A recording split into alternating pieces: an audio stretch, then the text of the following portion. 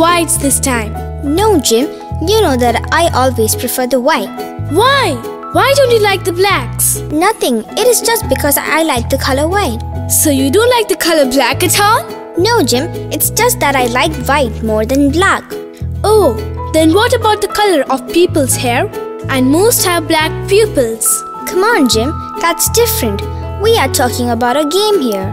So, why do you like white so much? Maybe white is the color of angels. Oh, alright. You take white then. Hey, hold on. Do you know who is the chief of angels? I think the chief angel is called the Archangel. What's his name? His name is Michael the Archangel. Good morning, children. Good morning, Uncle. Hello, Jim and Joanne. What was the discussion on Michael the Archangel? Uncle, we were discussing about the angels when you walked in. Uncle, I have a doubt. If Michael was leading the angels, then who was leading the devils? Haha, that should be the chief of devils, Lucifer. Uncle, Lucifer always loses. Is that why he got that name? Haha, maybe, I don't know. Would you want to listen to the story of Michael the Archangel? Yes. The story I'm going to tell is from the book of Revelations. All right, now listen carefully.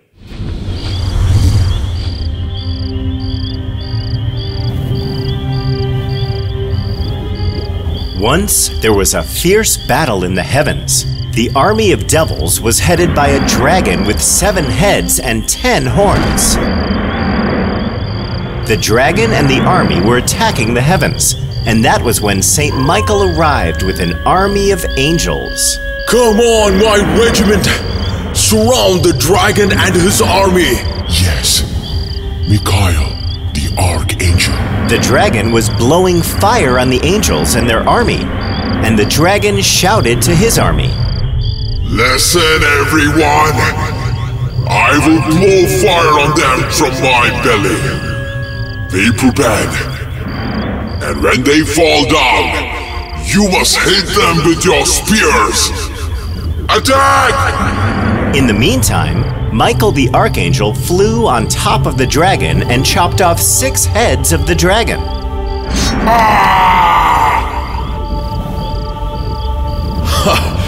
Did you see that? Do you know why I left just 1 head alone? It's so that you can bow down before the Lord after your defeat. You stupid fool! My 1 head is equal to 10 of yours. You are not going to defeat my army. How dare you challenge the Lord your God?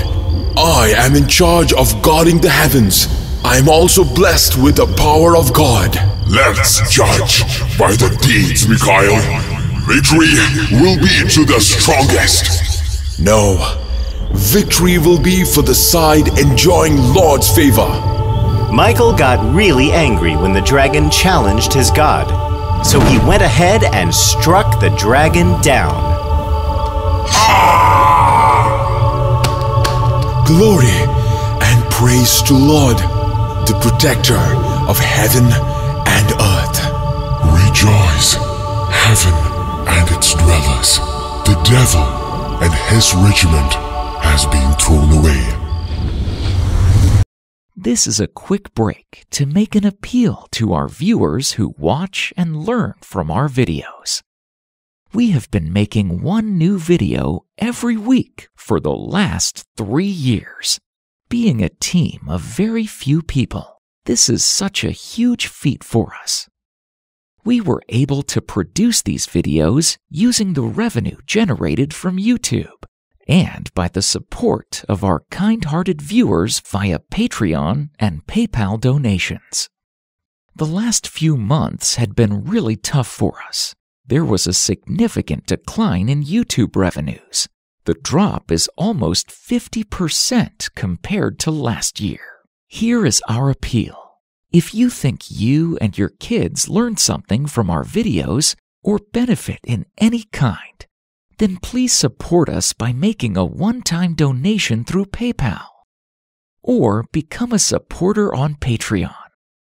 Your support will go a long way in keeping up with the productions and bringing the amazing stories of saints to life. Remember, every small contribution helps. It can be as low as $2, the price of your next coffee. Support us to keep making more videos. God bless you.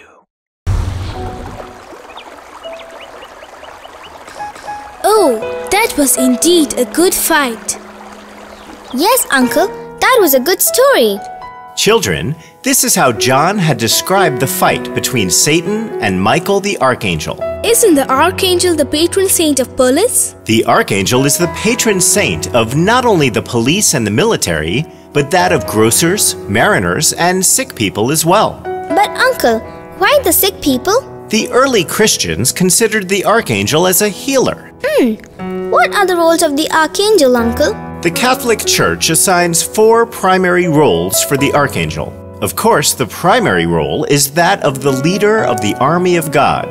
That is the reason he is called the Archangel, isn't it? Yes, Joanne. Have you seen the Archangel's images with a balance in his hand? Balance? Should it not be a sword, Uncle? Yeah, but in some drawings you can find him holding a balance. Uncle, what does this balance mean? That's because of his second role. His second role is to weigh the souls in a perfectly balanced scale. He weighs based on the virtues and evilness. Oh, that really makes sense. Being a warrior against the devils, he should be the best judge on the degree of virtue. But does he not assist the people in getting rid of evil ways? Yes, Joanne, that is his third role. Before death, he gives a chance for the people to redeem. He is called the Angel of Death. He is the one who carries all departed souls to heaven. Then, what is his fourth role, Uncle? His fourth role is the guardian of the church. He was considered as the guardian of Israel in the Old Testament, and now he is the principal guardian of the church. Uncle, can you tell us how he guarded Israel? Of course. Now listen to this story of where Michael appeared before Daniel. Daniel in Babylon? Yes, Jim. You know that Daniel had the ability to interpret dreams. He could see visions about the future of Israel and the empires around the world. One day, Daniel was standing on the banks of the river Tigris. An angel appeared before him, and in his shock, Daniel fell to the ground. What? Huh? Ah! Daniel, get up. I have been sent to you in response to your prayers to God. But I have been praying for 21 days now. I know it. I was sent to meet you on the first day itself. But the Prince of Persia detained me. Then how did you manage to reach here? God sent Michael, the Archangel, for my help, and he helped me from the Prince of Persia. I have come to explain to you what will happen to your people in the future. I will return to Persia to fight against the prince. No one else will help me except Michael, the Archangel. Fierce battle will continue between the king of North and the king of South. Egypt will perish. At that time, Michael, the Archangel, who protects your people, will arise. Huh? What will happen to Israel then? Everyone whose name is written in the book of truth will be delivered.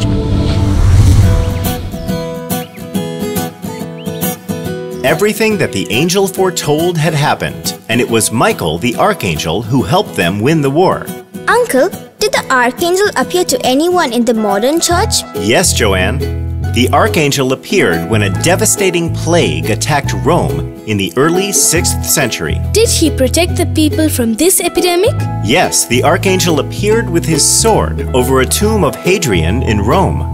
Pope Gregory I asked the people to pray to the Archangel to protect Rome. After the plague ended, the tomb of Hadrian was renamed as the Castle of the Holy Angel after Michael the Archangel. Uncle, I have heard about the chaplet of Saint Michael. Can you please explain to me? Uncle, what does chaplet stand for?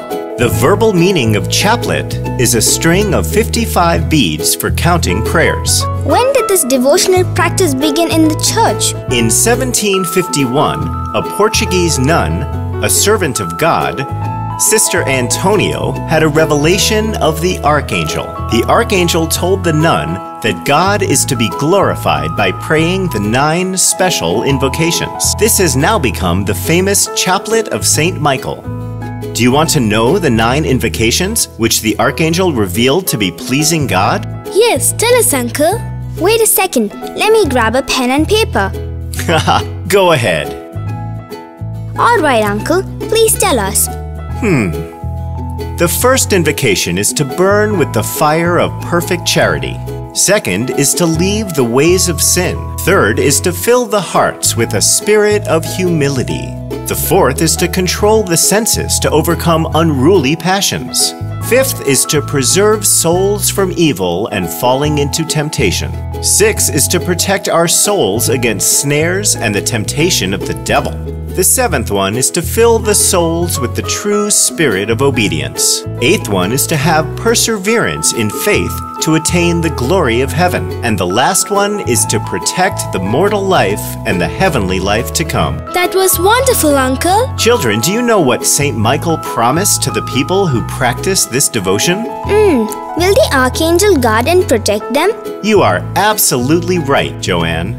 When the people who practice this devotion approach the altar, they will be escorted by the 9 choirs of angels. Wow, that would be a great experience, right? To be escorted by the angels. Oh, Uncle, we are going to start practicing the Chaplet of Saint Michael from now on. Very good, children. The Archangel will definitely guard and guide you. Thank you, Uncle, for the wonderful story of the Archangel. Okay, bye, children. Bye, Uncle.